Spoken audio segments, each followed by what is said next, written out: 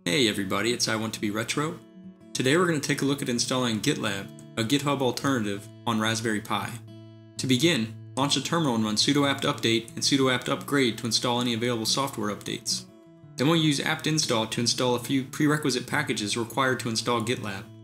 Next, we'll add the GitLab GPG key and apt repository.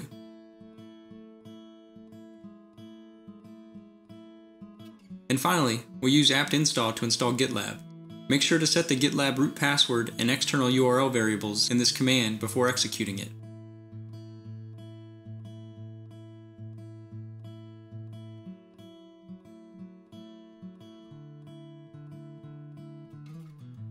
Once the GitLab installation completes, open a web browser and navigate to the DNS name or IP address of the Raspberry Pi.